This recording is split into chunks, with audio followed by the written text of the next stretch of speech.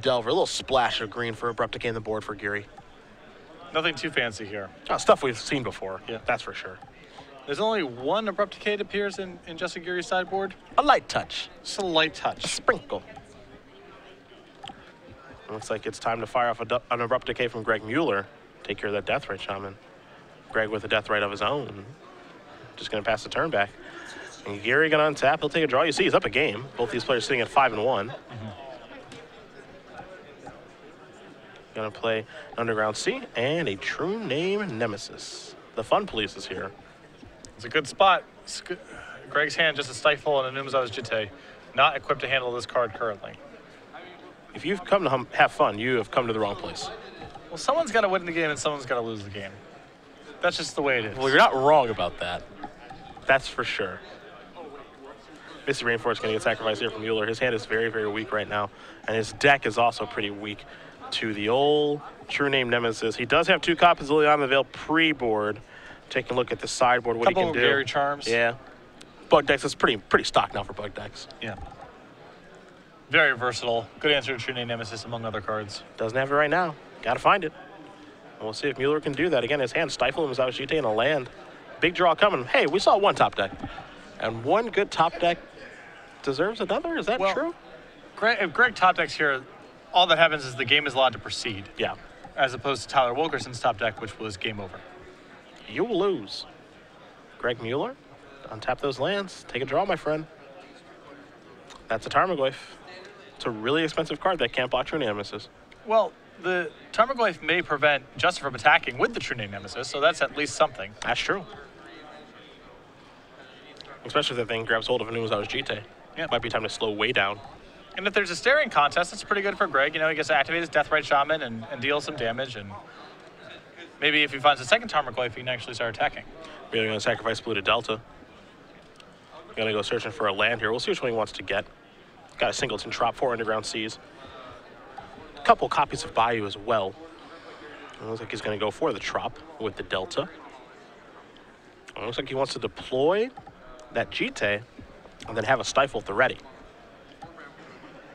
I wonder if that playing the Jite here is better than just leaving up Deathrite Shaman to activate. I also wonder, you know, he could also leave up the Pluto Delta in case he draws a Brainstorm. Right. That's the other thing, too. Doesn't feel like there's a big rush to get this Jite into play, but maybe he's worried about discard spells. You see a Flusterstorm over there in Geary's hand. He's going to play a Pluto Delta, and he's just going to pass the turn back. So the brakes are on. Numazawa's Jite will oftentimes do that. Looks like another Tarmogoyf was picked up here from Mueller. All right.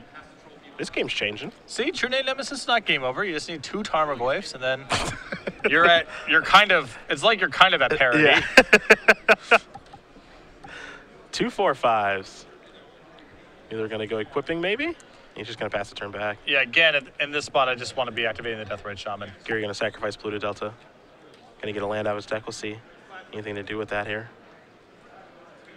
Looks like it's going to be Underground Sea, maybe. Could be a Tundra, and it will be. I'll give him 3 sources of white mana, 3 sources of blue, and then 2 sources of black for the Deathblade player.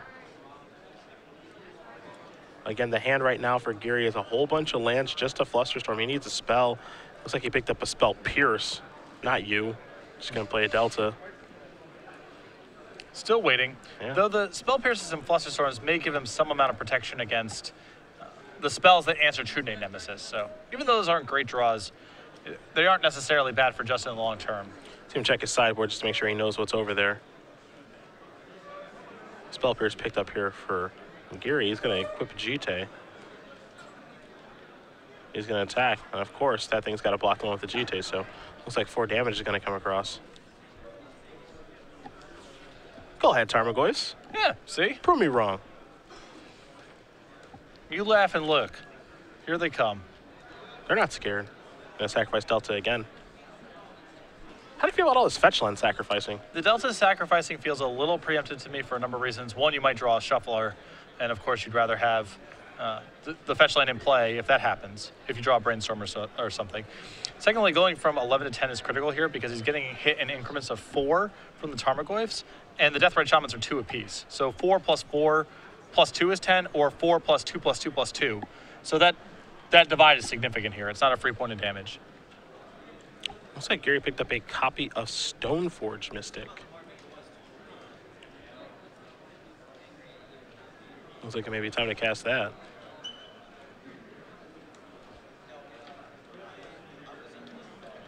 There that is.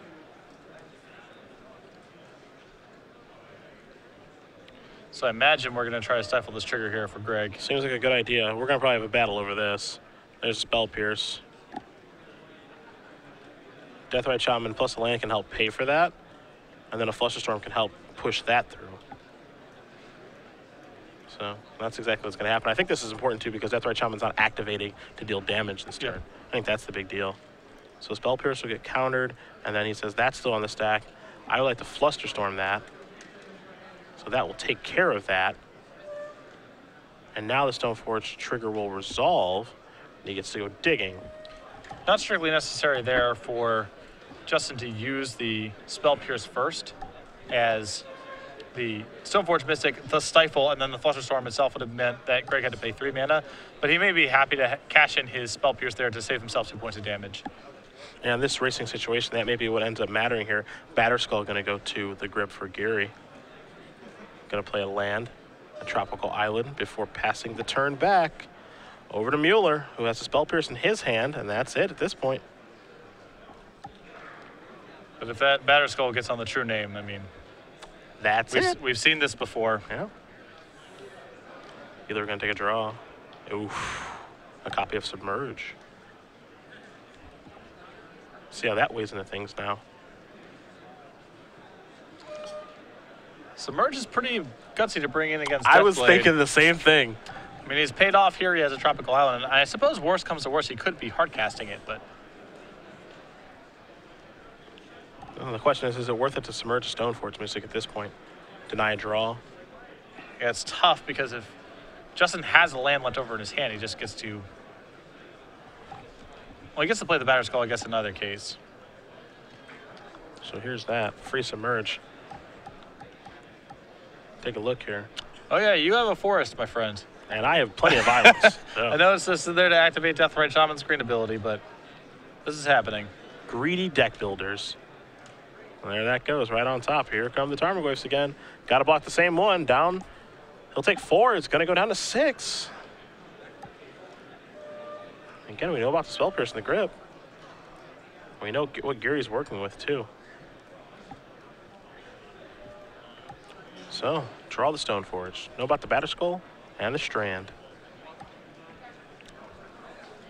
I'm curious now if Justin even has any lands to go get with that fetch land. That's a big question now. 4 Tundra, 4 Underground Sea. Okay, he should have a land to go get. I was hoping this would be the Bluff Strand. Those are my favorite ones. Go ahead, Spell Pierce. Did I have a land? Well, it looks like he might. Yeah, show me a land. All right, sacrifice this, go down to 5. It looks like Justin's going to just be barely able to hang on here. Going to 5, he can survive the 2 Deathrite Shaman activations. He can block the 2 Tarmogoyfs and then get Batterskull onto the True Day Nemesis, but he's got to fade a big draw from Greg right now. Yeah, removal spell like Abrupt Decay gets the job done, right? Yeah, nearly anything. Yeah. Any removal spell. Another copy of a card like Submerge, Golgari Charm. I mean, a wide number of draws win the game from here. Well, let's see what it's going to be. The Spell Pierce is not what he was looking for. That is not it. Muller going to assess the board now. And he knows he's 1 turn away from that True Day Nemesis picking up a Batterskull. And it becomes very hard to win then. That's for sure. And then if that Stoneforge Mystic gets replayed, then Justin has Liliana the Veil insurance. Batterskull going on to the True Day Nemesis means that he has Golgari Charm insurance. So Greg's ways to get out from under this diminish quite a bit. The windows are closing. That is for sure. And Justin at 3. I mean, he is just barely holding on here. I'm trying to figure out, can I attack with these Tarmogoyfs? What does that do? Well, I guess I get to kill your Batterskull token, but you get to gain 4 life. And, you know, the living weapon token doesn't even really matter all that much in the grand scheme of things. That's the big issue here. Yeah, he's going to turn sideways. And you see he says, I'm going to block the one on the Jite here, do that there, going to gain my 4 life, going to go up to 7. 7 is pretty comfortable. Yep. This attack is great for Justin, too. It's essentially a free 4 life because almost certainly what was happening next turn is Batterskull was moving over to the True Name Nemesis anyway. This is true. And Muller just taking a look at that Spell Pierce, wishing it was something else. Anything else? Just has to pass the turn back. Geary's going to untap very, very quickly here. Got to imagine he knows he's in the driver's seat. He gets to draw a card. It's a copy of Wasteland. Not a huge draw there. And more importantly, his good friend True Name Nemesis is ready to go. Yeah, I would open up the action here with the Stoneforge Mystic just to see what's going on with Greg's hand. But almost certainly this ends with Batterskull going on to True Name Nemesis. And that's what he's going to do. He's going to start with Stoneforge. A pretty quick thumbs up here from Justin. It's time to go digging for equipment. That's going to be a Sword of Feast and Famine.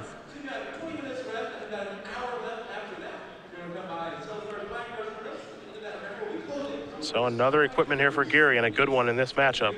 Doesn't really need the help, but if he didn't have True Name Nemesis, it would certainly be quite good. Yes. The most critical thing for Justin to do right now is just make sure that he keeps himself protected from edict effects. That's the one way you could conceive of Greg getting out of this spot. True Name has a Batterskull equipped to it. In for 7 we go. Geary's going to go up to 14. Mueller's going to go down to 11. Just has to pass the turn back. Going to activate Deathrite Shaman. We'll see if it's going to be a drain or a gain. It looks like it's going to be a drain. Geary's going to go down to 12. Greg does have a Crosshand Grip in his sideboard too, and that would undo a lot of this damage. Wasteland does not. No. And neither does Spell Pierce. It's a tough way to lose a match when you are basically playing for top 8 here. Yeah. 1 point of damage away. A number of things. I mean, if Justin doesn't even have a land, he needs the 7th land to be able to play Batterskull and play it through the Spell Pierce. Yep. A lot of things need to go right here for Justin, but Greg's outs are dwindling here. He does, again, have a Crozan Grip that blows up the Batterskull. That lets him get some breathing space here, but Golgari Charm no longer effective. Liliana the Veil no longer effective. A lot of outs being closed off. And, of course, every non-Tombstalker creature does very close to 0. Just going to pass the turn back. Over to Geary. Those Tarmogoyfs can't do anything in the face of True Name Nemesis. Going to draw a card. Geary going to rearrange some mana here. Looks like it's time to put in Sword of Feast and Famine through the old Stoneforge. Going to equip the True Name. Like that thing needs any more weapons. He's got an extra arm left over. Gonna bash in. Fish have arms? It's a merfolk. I think it's got arms in the artwork. I think so, double too. check. In for 3, 4, 5, 6, 7, 8, 9 points of damage. It's the art letting you know that you're supposed to put equipment on it. Ah, yes. Yes, that makes sense to me now. So a sword trigger here is going to take place in just a moment. It's got a knife in its hand. What's a fish need a knife for? It's effectively already equipped with Lean and Scimitar. Ah, yes, yeah.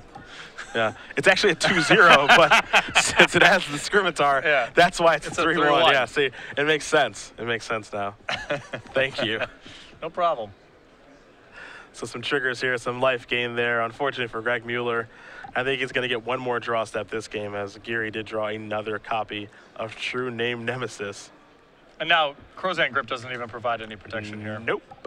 Oh, Wasteland going to take down the Bayou. Deathrite's going to go active. It's going to do a little bit of draining here. Going to knock Geary down to a cool 19. Let's see if he wants to drop down True Name number 2, and he will. So in what was a very, very close game here when we started, ends very, very one-sided here in favor of Justin Geary. A ponder will give Muller another look. He's going to see 2 lands and a ponder. Yeah, don't get too hung up on this board. This game was real close. Greg was 1 point of damage away, and Justin was 1 mana short away of Greg going on to a 3rd game here. But going to ponder again. Going to shuffle here. Going to essentially on no outs at this point. All the windows we've talked about, they've been closed. Yeah, he had Crozan Grip here for a couple turns to try to restabilize the game, but that's pretty far gone. Yep. Mystery card coming with a ponder after Geary does shuffle the deck. And Muller will likely get to see 1 more card this game. Yeah, thumbs up, thumbs down. I think it's a thumbs down. Justin Geary going to win this match over Greg Muller, 2-0. Deathblade, take it down over Bug Delver, 6-1 now. Shenanigan assists, even with all the Lilianas and Golgari trying you have on your sideboard, is still going to be good against you some percentage of the time if your deck is fundamentally about attacking on the grounds, and that's what we saw that game. Yeah, you better have the right answers at the right time, because if you don't, it's lights out. Yep. And that's exactly what it was this go-around. So, my friends, we bring it back to the booth.